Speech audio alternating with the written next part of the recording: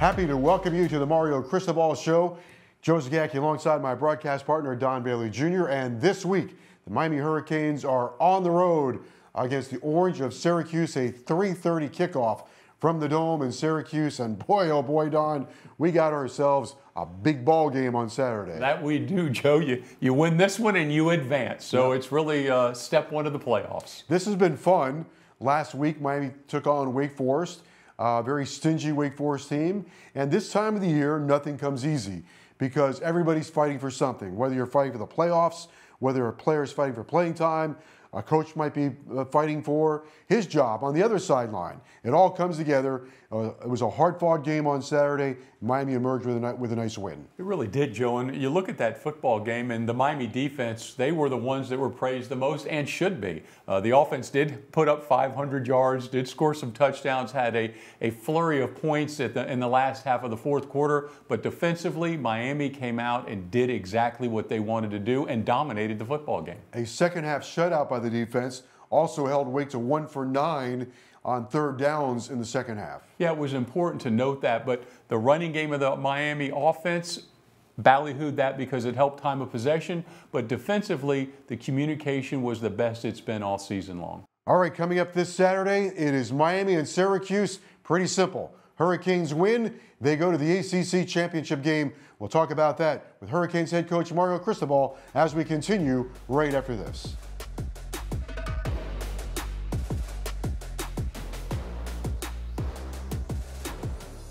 Hello, everybody, and welcome to the Mario Cristobal Show. Joe Zagacki, Don Bailey Jr., and University of Miami head coach Mario Cristobal. Hurricanes this week go to Syracuse to take on the Orange at 3:30 p.m. in Syracuse, New York. But coming off a big win at home against Wake Forest. Coach, congratulations on that. Big win, go undefeated for the regular season at home. Well, certainly appreciate, our fans. I know we mentioned it after the game, but got to say it again. The support this season has been incredible. And Hard Rock has become a very difficult place to play. And I think the word's out there now, and we expect it to get stronger and stronger, but really grateful to our friends and families that have made it out to every game. All right, Coach, 10-win season, 10 1-0 games. You're at that point. Has not happened too often around here, a couple times since the early 2000s, but also the importance of being undefeated at home. That's something that you lived your entire career here. But it was also a big part of the history here at Miami. It's nice to see that you go through the whole season undefeated at home. It's always been one of the biggest goals as we, just keep having and making more progress towards becoming the program we want to become. Playing at home, making sure that you achieve, certain benchmarks are so critical because it's tangible progress. You can see it, you could feel it. So really proud of the players and the staff for what they poured into this thing. And the best part about it, right after the game, the focus immediately shifted to the 1-0 opportunity that we have this Saturday. So a lot of football left to play for the Miami Hurricanes, and all eyes, all focus, everything on playing against Syracuse. Yeah, big game here on Saturday. In order to get to this game, that Wake Forest victory, jumping out, I think, was the defense. At one point to start the game, Wake was 3 for 4, hit 3 of their first 4 third downs, but then the rest of the way, your defense put a cold front on them. They went 1 for 9 on third downs the rest of the way. Yeah, it was about as impressive of a defensive showing as we've had all year, over the last couple of years, really, where for 9 successive possessions, there were no points. And I believe there were 4 to 5 3-and-outs, a couple 4-and-outs, and the communication, the leveraging of the football, the tackling, the alignments, the assignments certainly took a really significant step towards what we want to be. And your offense, Coach, the opening drive there too was 13 plays, 84 yards, 6 minutes and 22 seconds, and it just seemed to stabilize everything on that side of the football. Mm-hmm. We start off fast, yeah. And we got ourselves a touchdown and then a field goal. Then we missed on tackling, their kickoff returner, and things got a little bit sticky there. And then we sputtered a little bit on offense. But then we got ourselves going again. We hurt ourselves with illegal procedure penalties. We hurt ourselves with holding penalties. And when we put it all together, we really started getting some chunk gains in the ground game and some really good passes as well. So all in all, just found a way to bring it together and get the W. Coach, how about the physicality that your team played with on both sides of the ball. The defensive line against that mesh offense kind of smashed them right there, pushing them back. And then your inside run game was outstanding. Yeah, the line of scrimmage, those guys on both sides of the ball did a great job. And, you know, I'd hate to not mention one of them, but you start with the edges and what both Akeem Mezzo and Ruben Bain did. And hats off to C.J. Clark, man. C.J. Clark is now fully healthy, and he's playing really well. Marley played well. Guys like, Ahmad Moten came back in the second half after serving that suspension, did really well. The front seven, Kiko played a great game. I mean, Kiko was all over the field, so was Wesley. Jalen Alderman made some really important, box tackles as well. And Popo got himself healthy enough to go back in there and play. Chase Smith continues to play well. So really proud of the front seven because they set the tone for the guys in the back end to be able to have success. Coach Mish Powell now, pick six, and he really turned the whole thing around. Mish shows play the game. Yeah. Play the game, turn the momentum. And watch him later. He almost gets another one.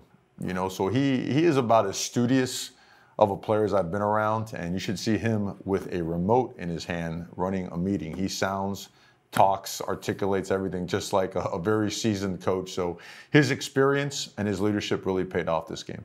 ACC Defensive Player of the Week for Mish Powell. The physicality, that has to check a box for you, right? Because that was your vision coming here, that the University of Miami was going to be a physical team, and here we are late in the season, and that part of your game is really showing up. Getting better. It's certainly getting better and better. At this time of the year, everything kicks in, right? What you've been doing since January, how you're eating, getting to bed at the right time, being well prepared, taking care of your body. And then, of course, mentality, because no one feels good right now physically, right?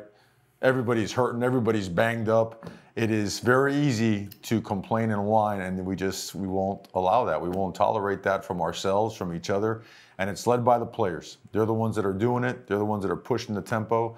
And we had a really good result on Saturday. Coach, you want to go back to the running game, the combination of Fletcher Martinez, they were at 118 yards, and then you bring in, of course, Jordan comes in and he has a phenomenal outing, over 10 yards a carry and does a great job. What does that do to a defense to have to defend those different types of talents? Yeah, it's a great combination, and it's a great changeup. I think that sometimes it's undervalued, the body blows that a Damian Martinez and a Mark Fletcher put on a defense before Jordan Lowell got in there, he exploded, and it had been showing up in practice just like both Mark and Damian. All those guys just do such a great job, and when Jordan got his opportunity this game, he certainly made the most of it, and again shows what a great player he is and what an impact he's going to have on this football team. I think the other thing that's interesting about your offense is there's so many weapons, and for the last couple of weeks, nationally, and deservedly so, X-Men's been the story with the records and all that. But then in the game on Saturday, here comes Arroyo making some beautiful catches, maybe even running some of the routes that X would run, and Jacoby George with 7 catches. The ball's been spread around really well, and credit to Coach Dawson and the rest of the offensive staff. I mean, they find ways to create opportunities for guys. And then Cam Ward just going through his progression, going through his reads. And if you run hard, you play hard, eventually the ball's going to find you. So all those guys are getting an opportunity to play and touch the football. And they also all know that all that is fine, but 20 years from now, no one's going to be talking about how many balls did you catch on this particular game or that game. They're going to be talking about whether you won or lost, So all the focus, all the energy is on preparations so we could play our best game. And Mr. Ice himself, Borregales, a bunch of extra points and well-needed field goals. He does it again. Yeah, he doesn't flinch. No. He's so much fun to be around. I mean, I almost consider him an offensive lineman. He's a football player. He is. It's great to be around him. He is, man, that guy is just, in every facet of life and football, he is an accountable, dependable, responsible, real deal human being. You have to mention, okay, Claiborne did get 1 on the touchdown, but you got 2, and Dylan Day got 2. He got down the ball at the 1 yard line. That was big, and you made the decision to punt it at that point. Pin them back there. Dylan Day makes the play, and then the kickoff return, the fumble, he recovers the fumble. Yeah, well, both Dylan Joyce and Dylan Day, I mean, that's executing that to a T, and that's what we do in practice all the time. So we have confidence that if we're in a fourth and maybe not a great, something that we really feel that, okay, our chances are less of making it than it is pinning him down there, we feel very confident in being able to kind of just pitching wedge that ball down there in a real tight area and putting it down. Coach O.J. Federic, over 50 plays, and nobody said his name, which means he had a heck of a game. I mean, he just keeps getting better every week. He does. He does. He gets stronger. The guy really takes care of his body. His approach to the game mentally is that of a professional, is that of a veteran. It shows. I think he's a great example for everybody, not only for young guys, but for older guys as well. I mean, he does everything you're supposed to do as a successful, high-level college football player. Kind of putting a bow tie on Wake. I think a lot of people look at Wake and they think of the old days, but they're not an easy team to play against. They do a good job of managing the game. They want to kind of force you to play their way, right? And for a while there, they're trying to lull you to sleep, lull the crowd to sleep. But you did not lose your patience. Your team did not lose the patience. You didn't lose patience. You played right along with the field position game, so forth and so on, until you swung it in your favor. Yeah, well, and not only that, they're a team they're scoring north of 25, 28 points a game. So you have to be aware of that. And they're holding opponents, to I believe the mid-20s, low 20s as well. So, and every single game they've played, the minus one game outside of the conference, every single game they played was a fourth quarter game. One possession, maybe two possessions. So they've been there all the way through. And those teams are always the scariest ones. I mean, how many games did we watch, right, this weekend, right? Different conferences, right? Where all of a sudden this team that's supposed to, right, be at this particular level, winning well, they're getting upended by a team that maybe is fighting to get a winning record or whatnot. So you've got to be at your best every single week. Coach, talk about the importance of the entire season of your leadership council, but really when you're closing out the end of a season and the influence those young men have on your whole team. They're the ones. They're the ones. They lead everything. They set the tone, the mentality. They drive practice. We lean on them hard. They allow us to push them hard. They have our full commitment. Like in today's meeting, made it very clear. Gonna have the scout teams coming after you as hard as they've ever come after you, because that's what you deserve. That's my greatest form of respect to you, is to make sure we do everything possible to prepare you to have success.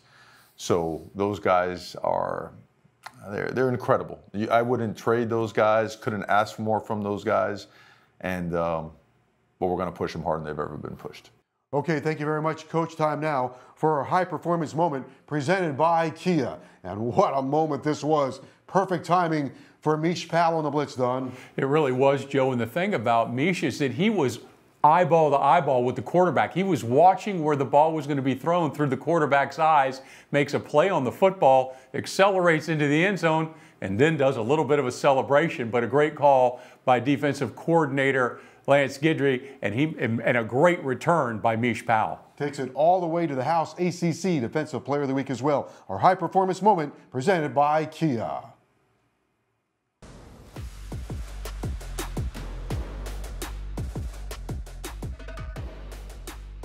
This Saturday, it is Miami and Syracuse at the Dome for the Hurricanes and Syracuse 24th meeting. Hurricanes lead the all-time series 16-7. 7-3 at Syracuse. This is why you came to Miami, to put the Hurricanes in this kind of game. You played in one of these games up there in '92. I still remember that. Chris Gedney landed on the 2-yard line. He sure did. Quarterback had a little problem on that last drive. He was kind of lost his lunch. But all these games are always great games to be in, and this is a big one for you and for the University of Miami. Exactly what you wanted this program to be in. Mm-hmm. Well, it's coming towards the end of November, and the most important game of the year is right here, right in front of us. Not only because it's the next game, but also it's a game that, we have been setting our goals for and towards since the beginning, against an excellent football team. And so we have really worked hard at being a good team at home and being a good team on the road. We've worked every imaginable form of offense and defense, resistance, schematically challenging situations that we may have. And, this is just an unbelievable opportunity that has been earned by our players and the people of this program. So the only focus is on preparation and getting ready to play our best football. So we've been at it since yesterday, since we've gotten back really on Saturday. and looking forward to another great day of practice tomorrow. Coach, how do you get the group ready, the team ready to go into a place like the Dome? I mean, it's an unusual spot. It's different than if you played in Atlanta or somewhere else. What do you do for that? And back in the day, everybody used to go before the game. Right. Well, we lucky for us, we have a great indoor, and you could really blast some ungodly loud noise in there and prepare us for the environment that we expect to see. And, you know, schematically, we have really good scout team players, guys that take a lot of pride in it. And we also do service teams where, you know, the twos will be run by the offensive coach to give the defense a great look, and then the vice versa to make sure we're getting quality looks. So practice is very fast. The tempo of practice, the physicality of practice is real, even at this time of year, to try to make and try to mimic the opponent as identically possible as we can. And it has been really good for us. It's gotten our guys ready, and our guys really, like, they lean on that process. They feel comfortable at the end of every day knowing, okay, we feel really good about seeing these particular looks. Let's keep doing them, Coach, so that we can prepare for Saturday. I think it's fair to say, if you look at the numbers for Syracuse and the numbers the quarterback is putting up, this is a pass-first offense, right? So he wants to put the ball in the air, and he completes a lot of passes. He's a completion machine. You know, their passing numbers are certainly larger than their running numbers, but I wouldn't consider them a one-dimensional team by any stretch, just because, number one, they have a really good offensive line. And secondly, their starting running back and their reserve running backs are all really good football players. And starting with, again, with their starter, explosive player, jump cut, slice, make you miss, run you over, great speed. They get them the ball in space in so many different ways. Their screen game is off the charts. So I wouldn't in any way, shape, or form consider them one-dimensional, because when people try to overload on the back end, they get gashed. They get gashed, and they do a great job calling the game. And Coach, they've been successful at home. I mean, they love playing in that dome, and they want to make it as difficult on Miami as possible there. Without a doubt, they're 5-1 at home, and really had every opportunity to be 6-0 at home. And it's not by accident. They put together a great roster, and they coach those guys well. It's a really good football team. McCord was at Ohio State. What jumps out to you about the way he operates their offense? Poise, accuracy, delivery, balls out quick. If he has to buy some time, he has great pocket presence as well, escapability. If he has to take off with the ball, he does that as well. That's an underrated feature on him as well. People don't talk about that. He can flat out go. And you know what? When he was at Ohio State, had a great record over there, and now he's taken all those abilities and he's taken them to another level. I mean, I believe he's either 1 or 2 in the country in passing, and he's complemented by just a great supporting cast. Those guys work well together. The back shoulder throws, the contested balls. I mean, they're all over the film. I mean, when you watch them on film, you know, hey man, buckle up, have a great week of practice, and make sure you're at your best on Saturday. And we're excited for the opportunity. Because of McCord, very few people talk about Syracuse's defense, but they do a pretty good job too. Their defensive front has got some transfers from big-time places. Big physical guys. They mix it up really well also. They've used a couple different front structures to create pressure, to create negative plays. I know that Diggs, certainly, we've seen him for several years now, right? In 2 different uniforms, yeah. And he's always in the backfield, creating all types of just negative plays. He's complemented by some really big, powerful guys inside, and a couple linebackers, you know, that could flat out go. I know that, you know, Marlo Wax has been there for a long time, and he's played really well for them. And then one of their converted safeties that's playing linebacker is just fast, big, physical, and long. Their nickel has a ton of sack, just physical, explosive plays against the running backs. One of their corners, you know, number 3, leads the conference in pass breakups, and they're number 3, I believe, number 2 or 3 overall in pass defense in the conference. So they play really good complementary football. I mean, I could go on and on about them, because we've obviously, you know, during the bye week, we were able to spend 4 days on Wake Forest, and then a day and a half, 2 days on Syracuse. So we're really familiar with what they've shown on tape so far, and on all I could say are positive things about them.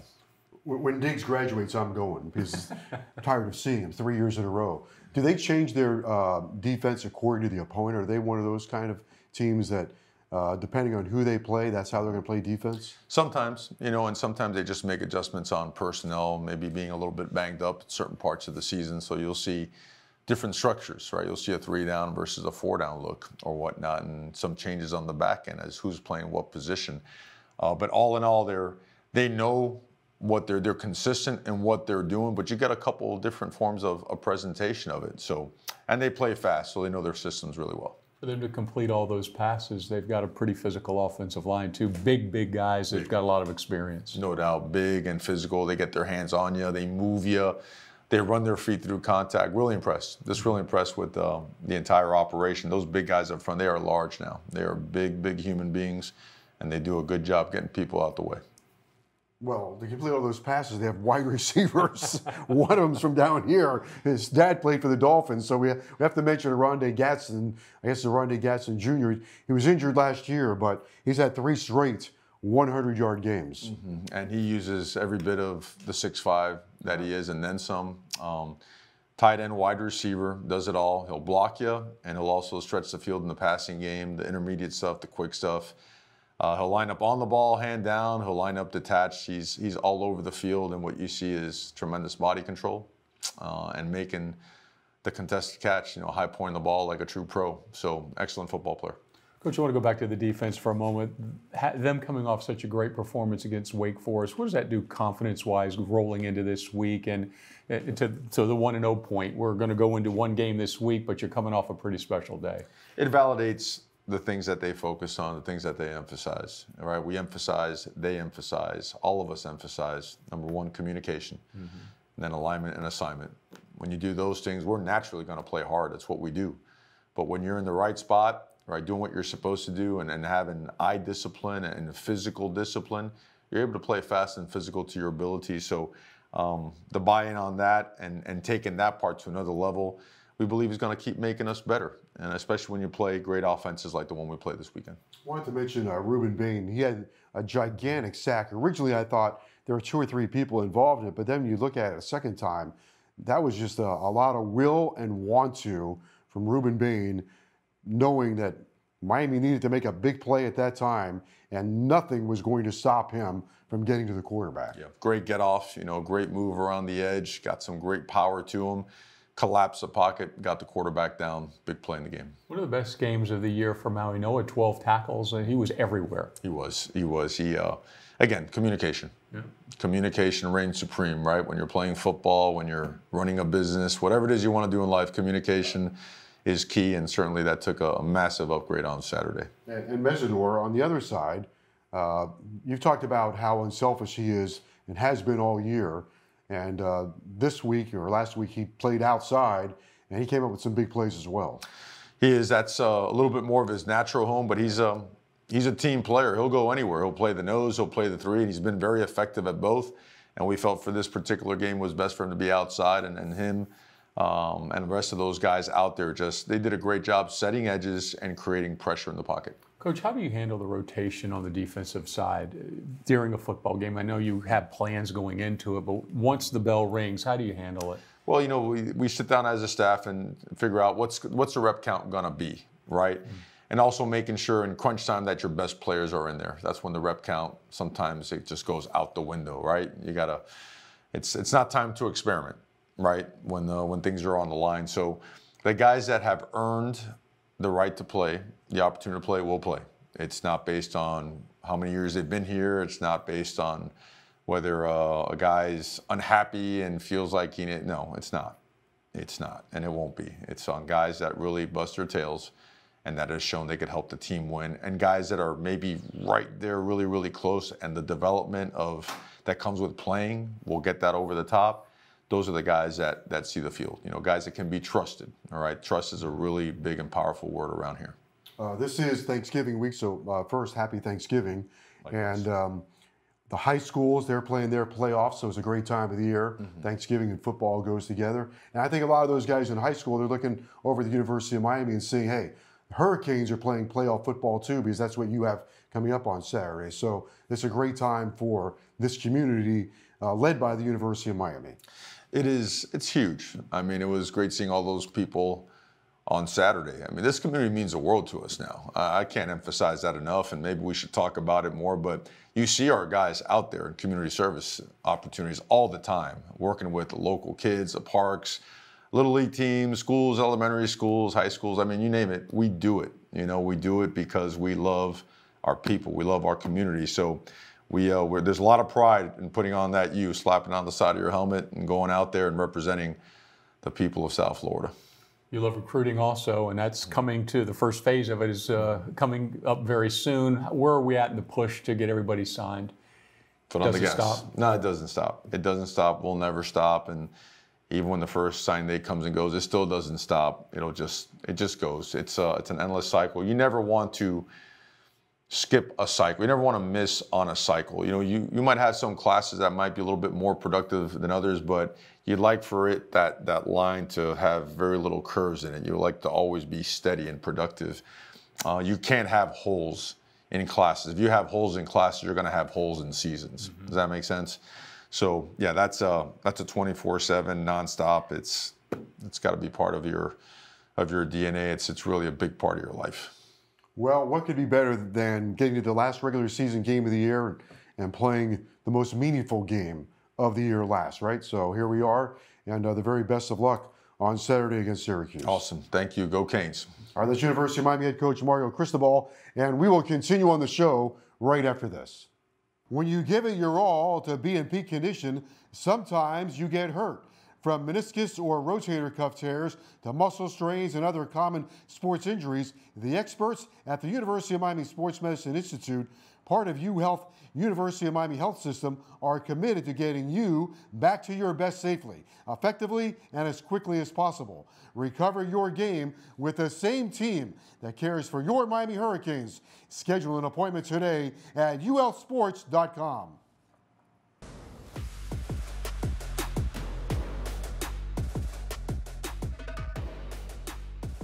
Welcome back to the Mario Cristobal Show. Joe Zagacki, Don Bailey Jr., and this Saturday we'll be in Syracuse as the Canes take on the Orange, and what a game this could be. Last week, Wake Forest tried to lull you to sleep. This week, Syracuse wants a track meet. That they do, Joe. They throw the football about 70% of the time, have three outstanding receivers. Last week alone, everybody was over 100 yards. They had one guy over 170. They have a good enough running game to keep you honest, but I think really what nobody's talking about is the quality of defense. They have some very good players on that side of the ball as well. They do have good players on defense, but Miami has a very good run game, and Syracuse has struggled stopping the run. Well, living proof is UConn was over 100 yards rushing against them just a week ago, so Miami will put the three-headed monster, maybe four-headed monster, on the field against Syracuse and try and run the football. The Cuse is 15th in the league against the run. Okay, this is for a chance to go to the ACC championship game, so very significant for this program. Well, as we just mentioned, it is playoff, and that would only be the second time that has happened in the history of this program as we've been involved in the ACC. So win this one, and you are in. Hurricanes look for an 11-win season also for the first time since 2003. For Don Bailey Jr. and head coach Mario Cristobal, I'm Joe Zagacki. Thank you for joining us.